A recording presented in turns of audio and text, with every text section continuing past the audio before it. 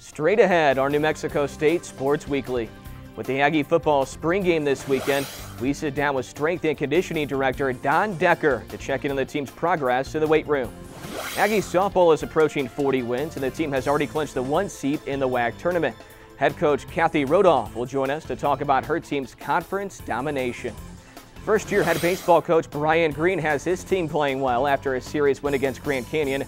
Coach Green will stop by to help us recap his team's big offensive weekend, and we'll show highlights from the 12-2 win on Friday. We finish up today's episode with women's basketball assistant Erica Hughes. Coach will help us preview the offseason and give us an update on recruiting. It's a great day to be an Aggie. This is New Mexico State Sports Weekly.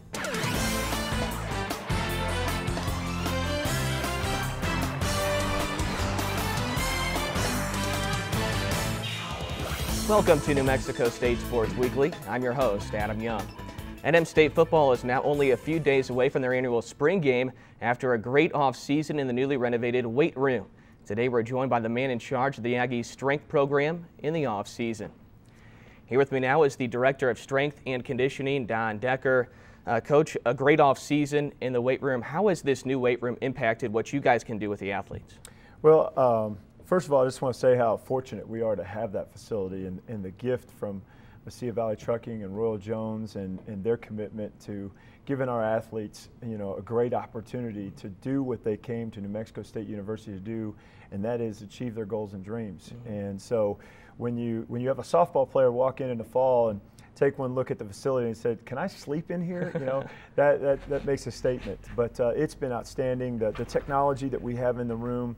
There was only we're one of 11 schools to have this technology, and we're the only one to have 24 units, which we have it on every one of our racks, and it has helped so much in terms of motivation, in terms of teaching, the engagement of the athlete, the nutrition area that we were able to develop with granite countertops and a place for them to, in the morning sometimes it looks like IHOP in there, with bagels being toasted and all that kind of stuff. So it's been a lot of fun to be a part of it, to watch the change and to watch the buy-in and the belief and the value that it's created to the athlete. Looking at football in particular, Doug Martin said this offseason was huge for his program, especially those freshmen that were going to be sophomores. What did you see?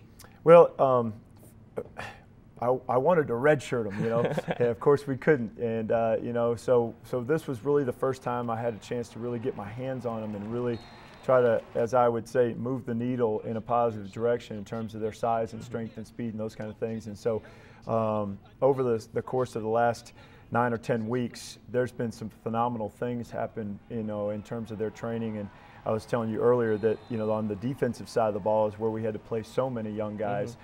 And we looked at averages, and we probably gained somewhere in the neighborhood of 18 to 20 pounds per man with those freshmen going through that program, which is not unheard of when this is a time where their testosterone is going crazy, and if you're feeding them and you're training them the right way, they're going to gain weight, they're going to get stronger, they're going to get faster, and watching those bodies out there on the field now versus this fall, like you look at a Busby who weighed 252 last year and now he's playing at 275. That's a different guy out there.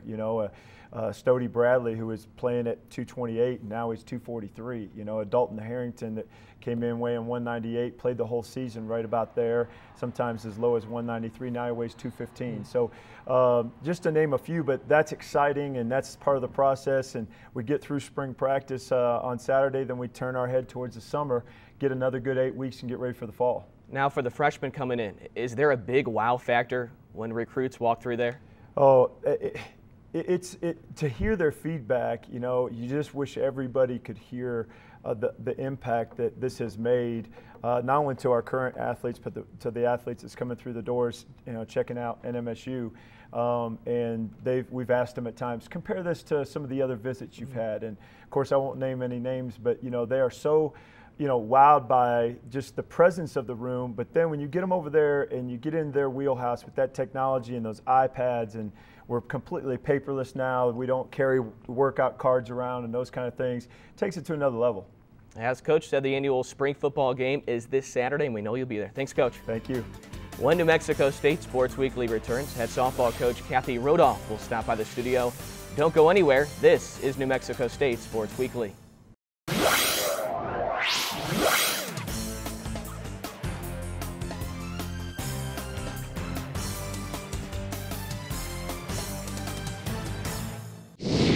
NM State softball enters the weekend with an impressive record of 37-13. With their win last Friday at Bakersfield, the Aggies have now clinched the #1 seed at the WAC tournament, which is held here in Las Cruces.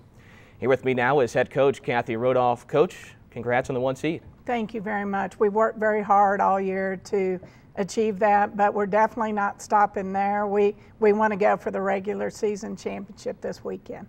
You clinch it very early. Does that change anything you do here in the final couple weeks of the regular season? Absolutely not. Our goal has been postseason and to be that mid-major that could get to the World Series all year long. So we're going to continue to play pitch by pitch and try to get better with each and every day.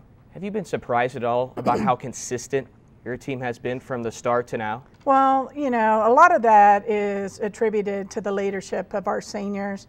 I feel like they absolutely felt like we fell short last year and have come out and worked very diligently to change that for this year. You mentioned earlier off the air, pitching has been very good as of late. It's been a few pitchers, too, that have contributed. Well, you know, to me, it's the first time that I've truly had a staff in Carista, Dallas, and Michaela, and each one of them give a different look, and each one of them the team feels very comfortable fielding behind. Is it imperative to stay sharp in all aspects here in the final couple weeks? Oh, absolutely. You know, this past weekend we dropped one to Bakersfield, and I've got to tip my hat to Kelsey Monroe. She did a great job in the circle for them, and what it did is it kind of recentered us to get back out this week and to do everything that we can in practice to make sure that we come out attacking come Friday night. The offensive numbers have been eye-popping this year. Is it a combination of good recruiting and then good teaching when those players get here? Oh, absolutely. Kat completely runs my offense, and I don't believe we've co-coached for 18 years, and I've never been in a place that we're not in the top 10 in the nation offensively in every category, and that's all, you know, her methods, her teaching. But she also goes after the type of players that fit into her system and then tries to keep it very simple for them. When you look at that offense individually, you're probably going to have the player of the year at the end of the year. Can you pick one player? You know, it's going to be really a big challenge. Stacy's done a phenomenal job. Fiona Fanal's done a phenomenal job. We've got 12 kids hitting home runs. Any given week, one, you know, rises to the top. It'll be, and we don't get to vote on our own kids, so it'll be up to the conference if we're fortunate enough to get that. What's the chemistry been like all year? Oh, this team loves each other. When we were on the bus ride from Bakersfield down to LAX, they're playing card games, and they get together, they make up their own games in pregame, they hang out together. It's been a very fun team. And that's huge to your success, isn't it? Oh, absolutely. When you're traveling with 20 girls, you know, that can go one of two ways. It can either be an unbelievably fun time or a miserable time, and this is just a fun team. Finally, Coach, how big is it to have the conference tournament at home in Las Cruces? Oh, I think it's huge. One, it's finals week, and we absolutely care about academics. We have 100% graduation rate, so we're going to be able to take finals for 3 days, which is usually not the case. We cram them into 1 day. So we're excited, but we also love playing on our field and in front of our fans. Come out to the NM State softball complex this weekend when the Aggies take on Grand Canyon in a 3-game home series. Coach, good luck this weekend. Thank you very much. After the break, we'll show highlights from the Aggies' 12-2 win against Grand Canyon in the series opener last Friday. That comes your way next on New Mexico State Sports Weekly. Thanks to a $1.4 million donation from Mike and Judy Johnson in the offseason, Presley Askew Field has gone through numerous changes before and during this season. Aggie baseball had a great weekend last weekend against Grand Canyon, winning Friday and Sunday. And on Friday, the Aggies defeated Grand Canyon 12-2. They also had a pregame ceremony dedicating the field to Mike and Judy Johnson. Let's take a look at the highlights from Friday's win against Grand Canyon.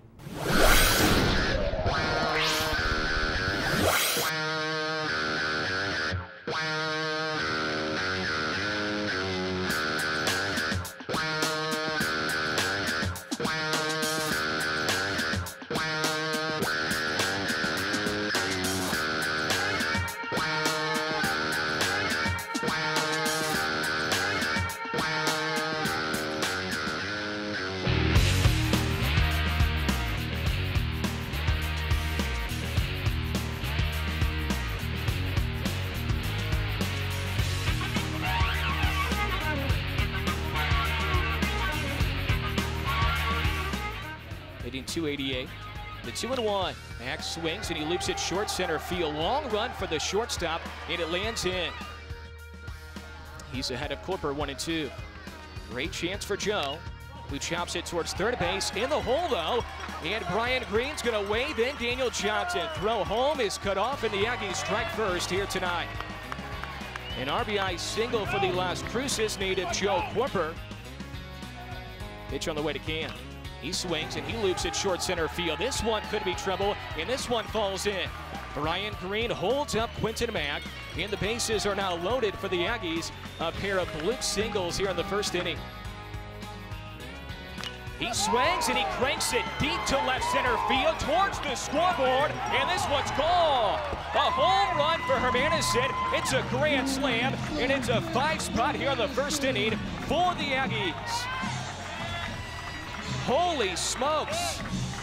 That is Brent's third home run of the year. It's shown to Garrison Schwartz. He chops it over the mound, out of the reach of the second baseman, A.J. Durant. Bolting for third base is Smith. The throw by Mack is on the money, and they got him there. What a throw by Quinton Mack in center field. It's holding the payoff. Runner is off. Call third strike. Throw to second base on the money, and they got it. Strike him out, throw him out. Brent Hermanison has also been outstanding defensively recently. And now they made the transition to Division I. Haskins pulls it down the right field line. This one's hit well, and it's gone. Another home run for Cam Haskins. He hits his 4th home run this year, his 2nd in his last 3 games, and the Aggies lead by a half dozen. $4 million to the Aggie baseball program for facility upgrades. Herendeen, a fly ball deep to right field. It's over the head of Schwartz. All right. That's going to score 2 runs. It's a ground rule double for Lincoln Herendeen. Mike Johnson comes in. He gives the Aggies 2 runs. Another payoff. Chopped over the mound. Tough play for Herendeen. Herendeen gloves, throws, and he got it. Against the 10-1 Lopes. Mack hits it deep out to right center field. This is going to touch down off the wall. You better bet that Brian Green's going to wave at Daniel Johnson.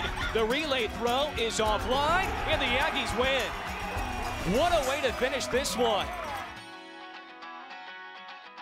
12-2 is our final. After his team's big weekend series win against Grand Canyon, head baseball coach Brian Green is with us when you come back on New Mexico State Sports Weekly.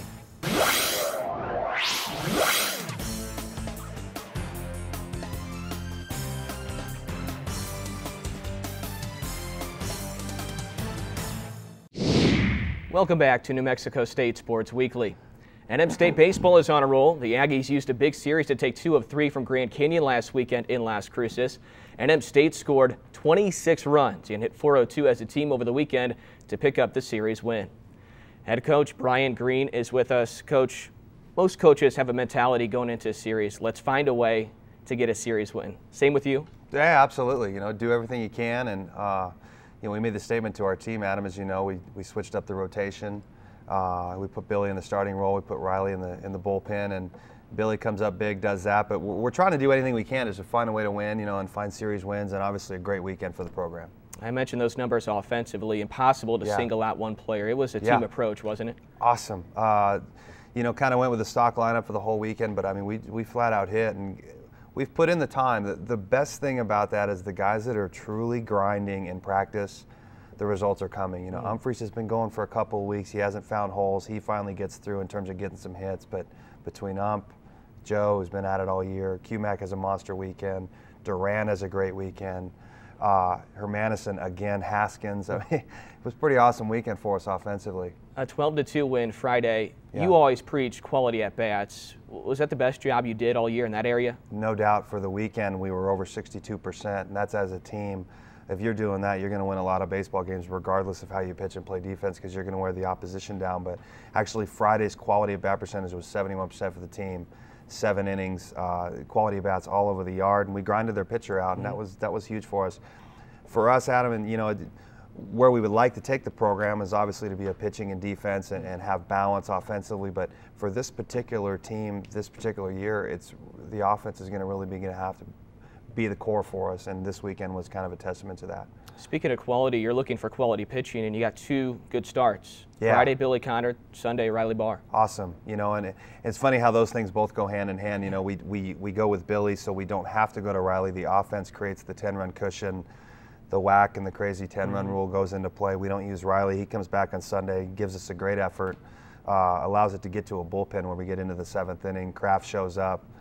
Bob's parents are here from Oklahoma, and he goes the distance, 3 innings of relief.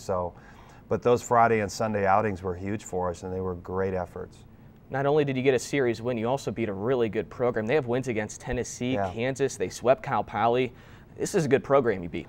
Probably the best team in the league, just in terms of talent. I know they're in 2nd place, but we've seen Seattle, Bakersfield, Sac State, Grand Canyon. We've seen Northern Colorado.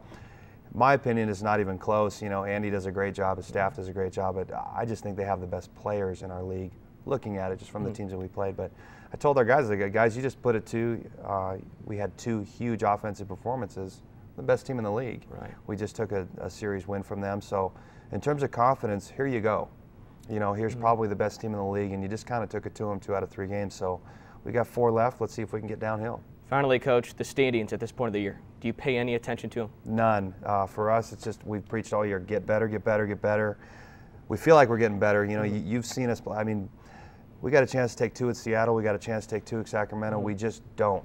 But our play is better. The quality of the at-bats are better for us. Keep that going. Put our head down. Keep grinding. We look up. Hopefully, we're in Mesa at the end of the year. All right, the Aggies head on the road to the Windy City this weekend. It's the Aggies and the Chicago State Cougars in Chicago. Coach, best of luck. Thanks, AY. When we come back on New Mexico State Sports Weekly, we'll be joined by women's basketball assistant coach Erica Hughes. That's after this on New Mexico State Sports Weekly. NM State women's basketball is coming off one of the best seasons in program history.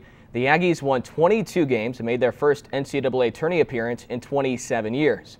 With all but 1 player returning next year, the expectations are high as the Aggies enter the offseason. Here with me now is assistant coach Erica Hughes. Coach, a month after the season, has it all sunk in yet?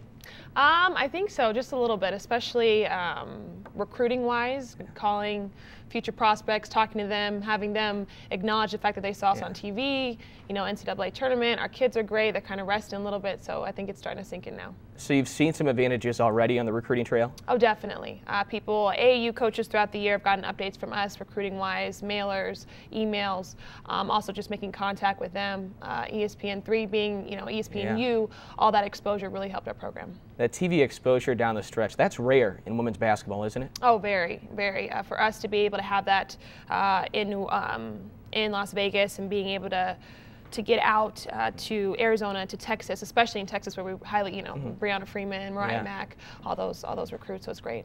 With just 1 player departing, 1 senior leaving, what are some needs you have right now recruiting-wise? A point guard. We definitely need a point guard. Shanice Davis has set the tone this last season. Her leaving and being a senior next year, we're going to have to really comb, get Zaire ready for that next year, and then also bringing in a freshman that kind of sit, kind of watch, get used to everything, and then coming in as well as bigs. We can never have too many bigs. With the players you have coming in next year, one of those bigs, Taisha Taylor, who are some other names that could make an impact? Brooke Salas is actually out of California. She's a 5'11" guard. Actually, for what we heard, her coaches were saying she's actually grown a couple inches, so she might be 6 feet. She's kind of going to be our Sasha Weber as we go forward when Sasha graduates. And then also Geneva Toiolo. She's going to be a 6'2", 6'3" center. She's coming off an ACL tear, but she's done really well with rehabbing this year. Also played volleyball. Should give us some force inside. With those players coming in, then the returners you have coming back, do you expect some really good competition here in the offseason? Oh, yes. Practice will be fun, as well as watching us in games, but practice is going to be really, really high intensity. As you look towards next year, are you just trying to build on what you did this past year? I think so. I think we're really trying to look early on preseason. I was just talking to you earlier about volleyball and how they're scheduling. Preseason's a little bit difficult. Same thing with us. We want to go ahead and try and beat those U of A's and Vanderbilts and try and get some BCS schools in there and test our kids early so we are prepared for the NCAA tournament next year. It was a great year with 22 wins, first NCAA tourney appearance in 27 years. What was your biggest takeaway as a coach? I've never been to the NCAA tournament, so even as a player at USC, I never got to go. So being with Coach Track, he promised me that, and I didn't get it as a player, but getting it as a coach, it was a great experience for our kids. you know, that really drives people. Ask, do you get complacent after being so successful? No, you chase that because you want to go deeper in the tournament. So it's been awesome for us. Is it easier for you to go out there and recruit now that you've had so much success? Oh yes, I mean it's always easy recruiting to a winning program, but when you have a coach that is District 7 coach, Region Coach of the Year, also a finalist for the National Coach of the Year, I mean he makes my job really easy. You're speaking of Coach Track, and you played for Coach Track at USC. You speak very highly of him, don't you? Oh, of course I do. I better. Thanks, Coach. We appreciate it. Thanks. Tickets for Aggie baseball and softball are on sale right now. To be part of the excitement, call the Aggie ticket office at 575-646-1420. You can also get your tickets online at NMStateSports.com or Ticketmaster.com.